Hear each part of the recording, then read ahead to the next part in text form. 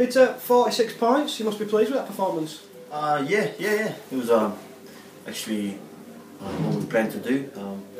We trained all week for it, and obviously the conditions were pretty good as well. The field was pretty good, and we just stuck to game plan and came with a win. We got a few things to fix up, but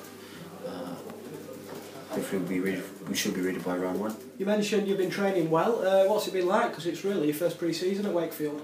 Yeah. Actually enjoying it at the moment. Not enjoying the cold though, but we had a bit of snow the other day, which was pretty fun. I think in a way it's a lot better than last year because we hardly had anyone here last year for pre-season, and this year since there's a lot more players, and we're as a group now. Leading up to the first game should be vital. You must have been pleased with your middle unit today. They laid a platform for you and Maka to work off. Yeah, we're working really hard in that department. Obviously, Weber's got us boys, and he's drilled it into us that it always starts from up front, and like in every team, they're just working twice as hard as well. So we just got to bring our A game every week.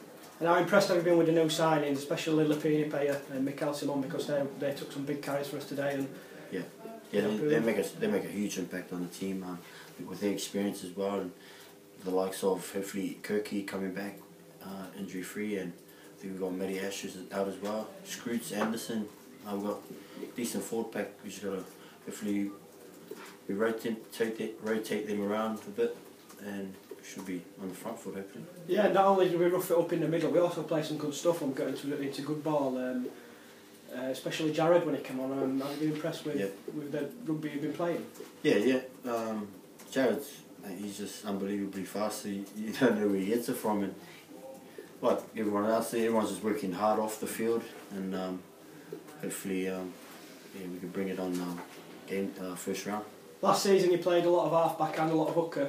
Do you think you found your home at hooker this season? Yeah, definitely. I enjoy playing hooker now, especially I don't mind starting off the bench. I found it actually quite easier than playing half. There's not as much pressure, but you got to do a lot more work, and there's a lot of workload that comes with it. So my mindset is just to hopefully just get and do the job to the best of my ability and do it for the team.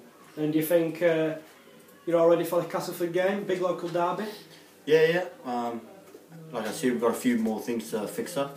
You can see Wakefield didn't field their strongest team, but in a way we stuck to our game plan and we stuck to our structures, and defensively if we can fix a few things up, even our attack as well, we should be ready for game 1. Good result, good performance. Thanks, Pita. Cheers mate, thanks.